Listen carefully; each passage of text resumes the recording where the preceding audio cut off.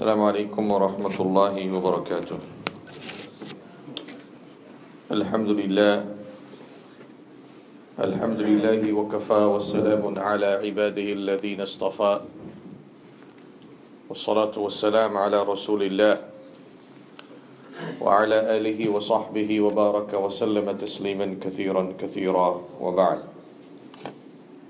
قال الله تعالى: بعد أعوذ بالله من الشيطان الرجيم بسم الله الرحمن الرحيم ولكل قوم هاد. وقال تعالى: وإن من أمة إلا خلا فيها نذير. صدق الله العظيم حميدا ومصليا متوكلا على الله وبعد. Respected brothers, elders and sisters in Islam, we thank Allah subhanahu wa ta'ala for blessing us in being here today on this blessed and sacred day to perform our Salatul Jum'ah. I hope and pray Allah subhanahu wa ta'ala accept our coming, and may Allah reward us both in dunya and akhirah. Allah subhanahu wa ta'ala sent Rasulullah sallallahu alayhi wa sallam as the seal of prophets. He came as the last Nabi, the last Prophet of Allah subhanahu wa ta'ala from the chains of prophets. Before him, Allah subhanahu wa ta'ala sent prophets to every nation, every tribe, every qawm, every community, every society. As Allah says, لِكُلِّ قَوْمٍ هَادٍ. For every qawm, for every nation, for every people, there was someone to guide them. وَإِن مِّنْ أُمَّةٍ إِلَّا خَلَا فِيهَا نَذِيرٌ. Every Nabi that came into this world, at the time of their leaving, there was a consolation in their hearts that after me, another Nabi will come. Another Prophet will come. So there was some consolation, there was some satisfaction in the heart of that Nabi, that after me, someone else will come and take over from where I left off. But finally, the pride of humanity, the pride of Allah's creation, that Nabuwah, that prophethood, which differed from every other Nabuwah, which differed from every other prophethood, that prophethood that transcended the barriers of race, creed, nationalism, color, nationality, which also transcended the boundaries of time and age. As Allah subhanahu wa ta'ala says in the Quran, تبارك الذي نزل الفرقان على عبده ليكون للعالمين نذيرا. Allah says in another ayat of the Quran, قُلْ يَا أَيُّهَا النَّاسِ إِنِّي رَسُولُ اللَّهِ إِلَيْكُمْ جَمِيعًا. So Rasulullah sallallahu alayhi wasallam was not only sent as a universal Nabi and a universal prophet to insan and to human being, but his Nabuwah and his prophethood was also towards jinn kind. وَإِذْ صَرَفْنَا إِلَيْكَ نَفَرًا مِنَ الْجِنِّ يَسْتَمِعُونَ الْقُرْآنِ. Other than that, Allah subhanahu wa ta'ala made Rasulullah sallallahu alayhi wasallam the Nabi and the Prophet of even the animate and inanimate objects. Not only towards insan, not towards only jinn kind, but also to every creation, whether it be animate or an inanimate object. So much so that when the Prophet sallallahu alayhi wasallam was injured in the battle of Uhud, and they took refuge on the Mount of Uhud, when the Prophet ﷺ leaned against the Mount of Uhud, that portion on which the Prophet ﷺ took support upon, that portion of the mountain on which he leaned it upon became soft like a cushion for him. Mountains are hard objects. But because the Prophet ﷺ's body touched that part of the mountain which is an inanimate object, that mountain also itself became soft and acted as a cushion for the Prophet sallallahu alaihi wasallam. Sayyidina Ali radiallahu anhu narrates that ما استقبل حجر ولا شجر ولا مدر إلا قال السلام عليك يا رسول الله. Rasulullah sallallahu alayhi wasallam, he would pass by a rock, a tree, a heap of sand, and you would hear, those are also inanimate objects, you would hear them saying Assalamu alayka ya Rasulullah. Rasulullah sallallahu alayhi wasallam was the only Nabi of Allah who said also Ana Nabiyul Anbiya, that I am not only a Nabi to human beings, but my prophethood is also for other prophets. My prophethood is also to other prophets. Rasulullah sallallahu alayhi wasallam, as I said, he was sent as a Nabi to even the animals. On one occasion it is mentioned that one shepherd, he was looking after his sheep, and a wolf tried to devour the sheep, tried to attack the sheep. And the shepherd repelled the wolf, chased it away. And after repelling the wolf spoke to the shepherd. The wolf spoke to the shepherd. And the wolf told the shepherd, why are you becoming an obstacle between me and my rizq? Why are you becoming an obstacle between me and my sustenance? So the shepherd was shocked. He was astonished to hear a wolf speaking in the language of a human. الذئب يتكلم بكلام الإنس. How can this be possible? That an animal speaking the language of a human being. So when he showed this amazement, the wolf spoke to him. The wolf spoke to him and told him, أولا أدلك على أعجب من ذلك. You are amazed to hear me speaking the language of a human being, but should I tell you something much more amazing than that? You want to hear something that is much more amazing than that? So the shepherd said, what can be more amazing than that? And the wolf said, أنت أعجب من ذلك. You are more amazing than that. You. Me? How can I be more amazing than that? He said, surprising to say, this wolf is talking now, surprising to say that behind this mountain, the last Nabi came and he is inviting people towards Islam, and you are here looking after your herd of sheep. Instead of you going to listen to him, what he's saying, and accept what he's saying, you are here among your animals. So this shepherd said, if I go, then who will take care of my herd? Who will take care of my sheep? If I go to listen to this Nabi, this last Nabi, and I leave my animals here, who will take care of them? The wolf said, you go and I will take care of them. Subhanallah. You go and I will take care of them. So this shepherd went, he met with the Nabi of Allah sallallahu alayhi wasallam. Rasulullah invited him towards Islam. Allah subhanahu wa ta'ala opened his heart. He accepted Iman, he accepted guidance, and before he came back, Rasulullah sallallahu alayhi wasallam told him, when you go back, you will see that your herd of sheep will be untouched by this wolf. When you go back, you will see that nothing, no harm had came to them. So this is the Nabi of Allah subhanahu wa ta'ala that Allah has given to us, right? A universal prophet, a prophet that was sent to every creation, It comes in books of Seerah that once the Prophet sallallahu alaihi wasallam was traveling and he had the need to use the bathroom. Rasulullah sallallahu alaihi wasallam, he had the need to use the bathroom, and there were nothing around whereby he could have used the bathroom. There were some trees far away. There were some tall trees far away. So Sayyidina Jabir radiallahu anhu at the time was with the Nabi of Allah sallallahu alayhi wasallam. So Rasulullah sallallahu alayhi wasallam, he told Jabir, he said, oh Jabir, that tree and that tree and that tree and that tree, go and tell them that the Nabi of Allah sallallahu alayhi wasallam is calling them to make a veil around him so that he can use the bathroom. How amazing was that? Go and tell the trees that the Nabi of Allah is calling them. Jabir radiallahu anhu, he went and he told the trees, he delivered the message of Rasulullah sallallahu alayhi wasallam to the trees that the Nabi of Allah is calling you to make a barrier or make a veil around him so that he can use the bathroom.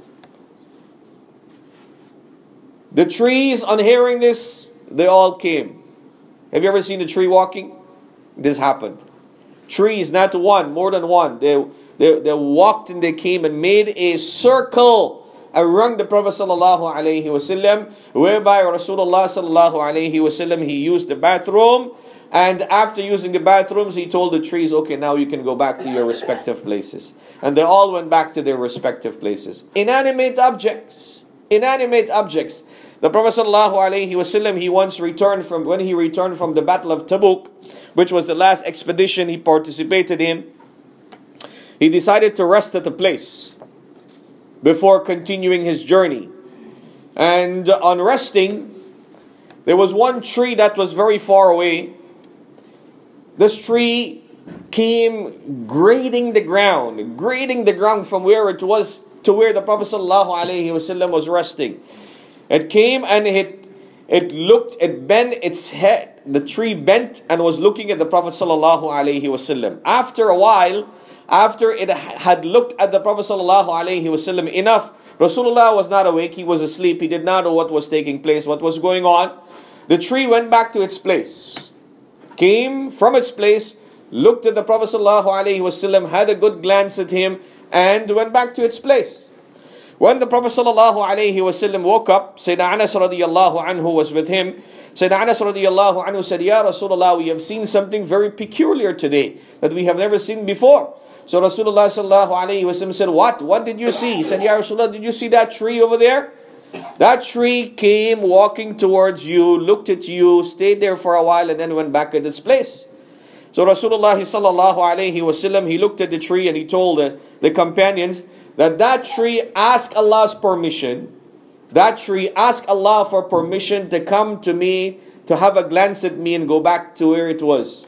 And Allah subhanahu wa ta'ala granted him. Allah granted the tree that permission so that it could have come, look at me and go back to where it was.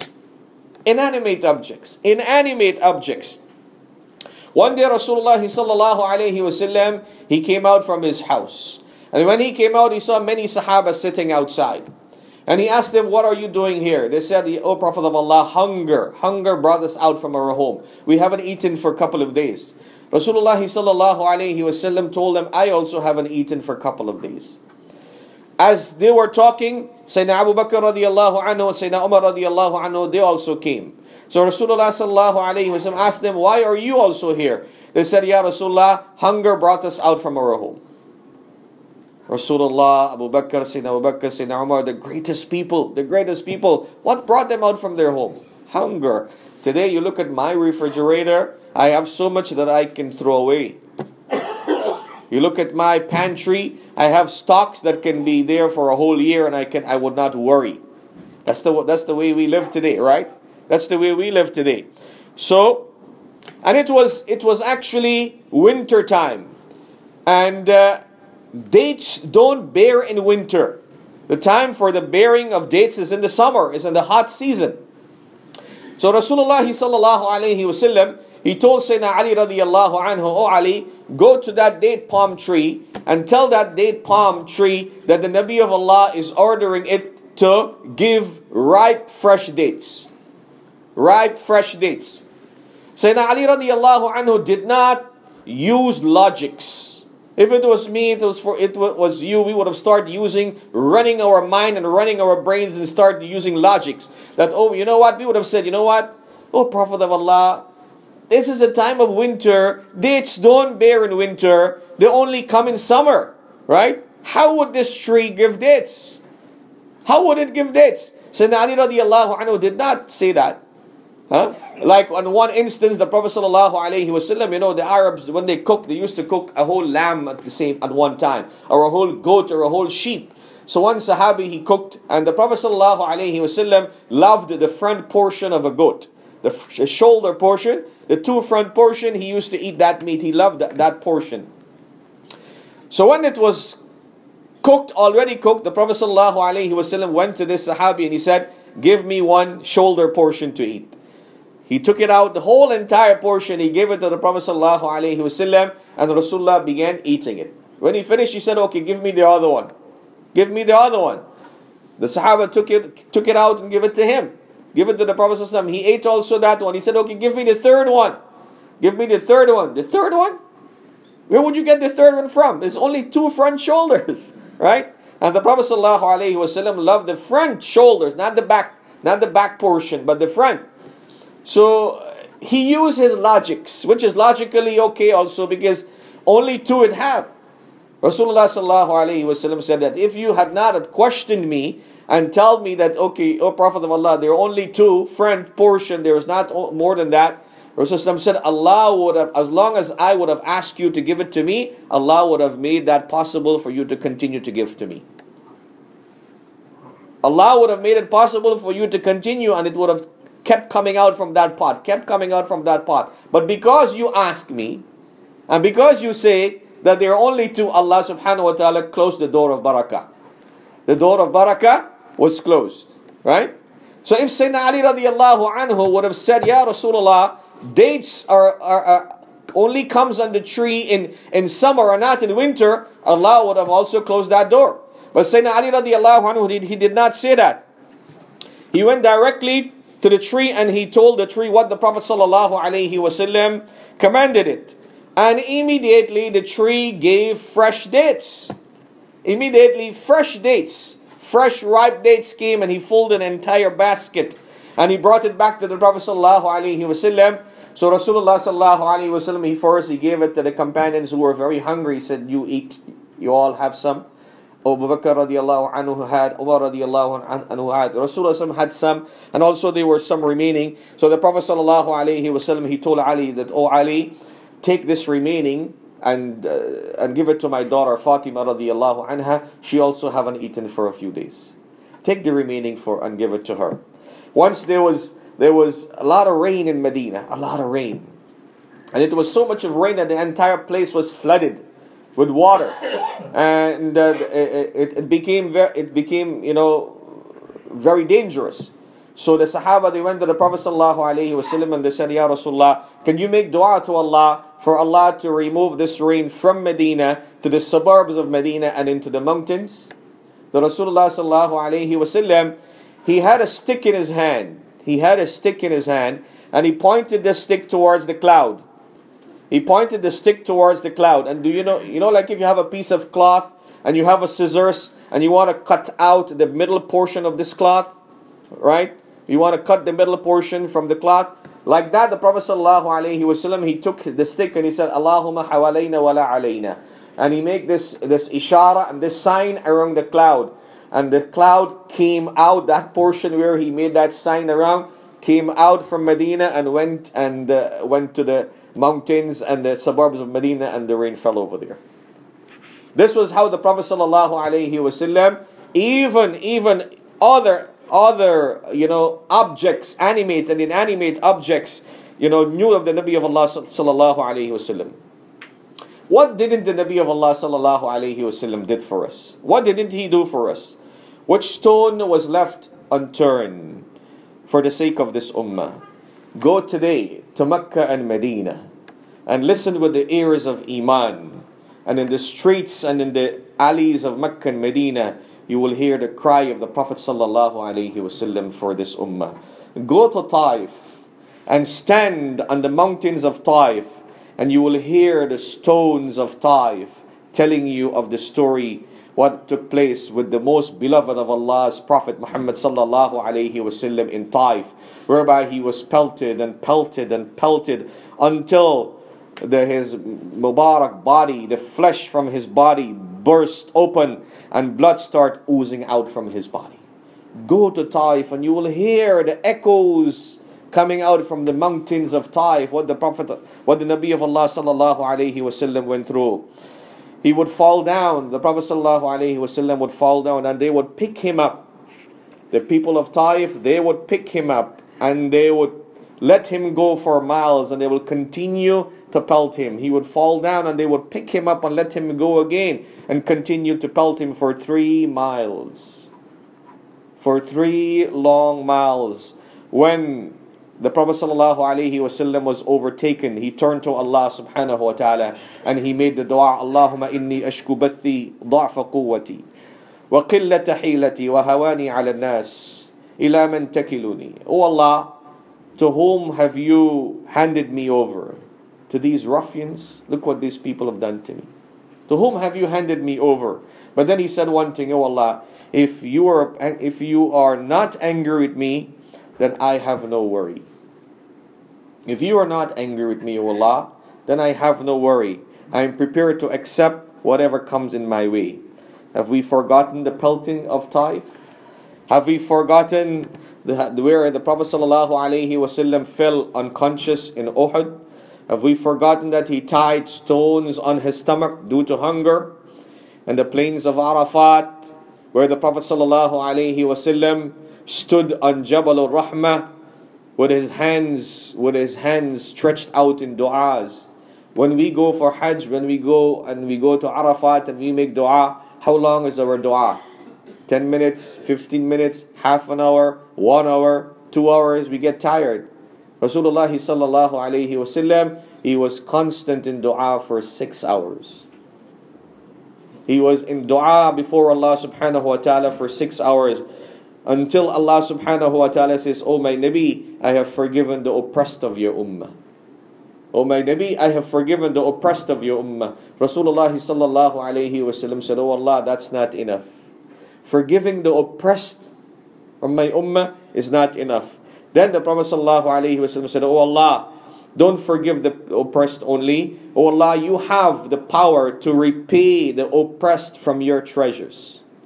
You have the power to repay them from your treasures. Oh Allah, forgive also the oppressors of this ummah. Forgive also the oppressors of this ummah. And Arafat, the Prophet sallallahu alaihi wasallam, when he addressed us, he addressed the entire ummah till qiyamah. He addressed the entire ummah till qiyamah. This was the worry and the concern of the Prophet sallallahu alaihi wasallam. So much so that it is said on the day of qiyamah, when Rasulullah sallallahu alaihi wasallam will intercede for the ummah, he will continue to go in Jahannam. He will continue to go in, and this is written in the tafsir of the ayah, وَلَسَوْفَ يُعْطِيكَ رَبُّكَ فَتَرْضَى, that Allah subhanahu wa ta'ala will give to you with regards to your ummah until you become pleased. Allah will make you pleased with regards to your ummah. So it is written that the Prophet sallallahu alaihi wasallam will continue to go into Jahannam and take out his ummah from Jahannam. So much so that the Malik and the keeper of Jahannam will say, O Nabi of Allah, you haven't left any chance for Allah's anger on any of your ummati. You haven't left any chance of Allah subhanahu wa ta'ala's anger for any ummati. Just as how Rasulullah sallallahu alayhi wasallam was sent as a universal prophet, his worry and concern was also universal. How it was? Once the Prophet sallallahu alaihi wasallam was sitting and he saw the funeral of a non-Muslim passing by. The funeral of a non-Muslim. It was not the janazah of a Muslim. It was the funeral of a non-Muslim. The Prophet sallallahu alaihi wasallam looked at it and he began crying. He looked at the janazah and he began crying. Sahaba said, O Prophet of Allah sallallahu alaihi wasallam, you are weeping, you are crying. This is not the janazah of a Muslim. This is the janazah of a non-Muslim. So Rasulullah sallallahu alaihi wasallam said, isn't he another human being that died without iman? Isn't he another human being that died without iman? Sayyidina Aisha radiallahu anha, she used to narrate the Prophet sallallahu alaihi wasallam nights, and she used to narrate his days, how he used to be in the night and how he used to be in the day, how he used to cry, for this ummah, and how he will cry on the day of Yawm al-Qiyamah for us, you and I. The Rabiul Awwal have just passed, but should we only speak about the Nabi of Allah in the Rabiul Awwal? No. His worry and his concern should be there in our hearts, what he had for us throughout our lives.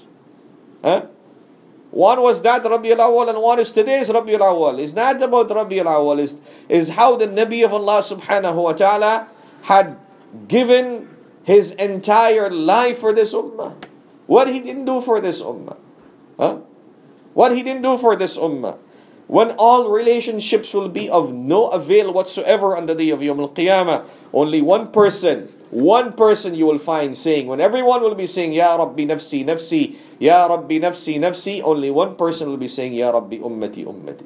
It is written that if a person will have, when Jahannam will be brought on the day of Qiyamah, it will be brought with a scream, a loud scream. It is said, if a person will have the a'mals like that of 70 anbiya, if a person will have the a'mal, the deeds like of 70 anbiya, 70 prophets of Allah, still that person will drop to his knees and beg for his own rescue on the day of Qiyamah. He will drop to his knees and beg for his own rescue on the day of Qiyamah. Who don't know what is the value of one salah in Mecca and Medina? Who don't know? We all of us know that when we go from here, what is the reward we get to pray one salah in Mecca and Medina? 100,000 reward for one salah, one good deed. In Medina, 1,000 times. Yet, if you look at the graves of Sahaba, if you look at the graves of the companions of Ridwanullahi ta'ala alayhim ajma'een, they are scattered in the four corners of the world. They are scattered in the four corners of the world. Uqba bin Nafi' radiyallahu anhu, he's in Algeria. Abu Lubaba al-Ansari, he's in Tunis. Bara bin Malik radiyallahu anhu is in Asfahan. Abu Talha Ansari is in Rome. Abu Ayyub Ansari is in Istanbul in Turkey. Fadl ibn Abbas radiyallahu anhu, which is the family of the Prophet sallallahu alaihi wasallam, he's in Syria. Khalid ibn Walid is in Syria. Bilal ibn Rabih radiyallahu anhu, Damascus. Abu Darda radiyallahu anhu in Damascus. Sharahbil bin Hasana in Jordan. Abu Ubaidah bin Jarrah in Jordan. Mu'adh ibn Jabal in Jordan. Ja'far bin Abi Talib. Zayd bin Haritha, Abdullah bin Rawaha in Muta. Not in Mecca and Medina, in different places of the world, my dear respected brothers and sisters. Sahaba made their graves in different places of the world. What? Why? Taking the message of the Nabi of Allah subhanahu wa ta'ala. That Nabi that Allah subhanahu wa ta'ala has given to us, that which we have to follow every day in our lives, every aspect in our life that we do. Not in 1 month of the year, but in every day, every single thing we do in life. If we bring the life of the Nabi of Allah subhanahu wa ta'ala, Allah will give us success in this life and the akhirah. One incident and I will conclude. It is said, one person, he had practiced one sunnah. One sunnah this person practiced throughout his life. What was that sunnah? That whenever he does something, he would do it with his right hand. And you also should practice it, inshallah. Even though you are a lefty, do the things with your right hand, inshallah. What needs to be done with the left hand is fine. But be in the habit of doing it with your right hand. It is said that this person will be called on the day of Qiyamah. And his a'mals will be weighed. His deeds will be weighed. And he did not live a good life. He wouldn't have lived a good life. And decision will be made for him to go into the fire of hell. So it will be told that give the a'mal of this man, give him his book, give him his kitab in his left hand, because he today he's a failure. Today he's a failure. He didn't live a good life. He didn't pass. His scale of bad deeds were heavy. So the angels will go to give him his records of his deeds in his left hand. And Allah subhanahu wa ta'ala will say on that day, what are you doing? Stop. Why are you giving this man his book of deeds in his left hand? The angel will say, oh Allah, he's a person of Jahannam. Today he's a failure. He didn't live a good life. So Allah subhanahu wa ta'ala will say to the angel that this man in the dunya, he did everything with his right hand. Today he will not receive his book in his left hand, he would receive it in his right hand. He would receive his book also in his right hand, not in his left hand. So when and what amal can come to our rescue, we don't know. When and how and when, we don't know. So my dear respected brothers and sisters, obedience to Allah, the way shown by the Rasulullah sallallahu alaihi wasallam. If we bring these two aspects in our lives, inshallah, our dunya will become one of prosperity. Our qabr, inshallah, will be one of bliss, inshallah. And in akhirah, Allah will put us in, inshallah, in Jannatul Firdaus. Before the sunnah or adhan? Before the adhan, inshallah, we just have one announcement here. As you have heard it also last week, we have an Umrah trip going from the 18th to the 28th of March, inshallah, during spring break. If anyone is interested, please contact me. It's a very good trip, inshallah. The cost is very minimal also, affordable by anyone. And so it's a time when kids have spring break and it's off for them. So if you're interested, inshallah, there's some flyers by the donation box. You can take one and then you can inform us and call us and we can make your arrangements, inshallah. Jazakumullah khair.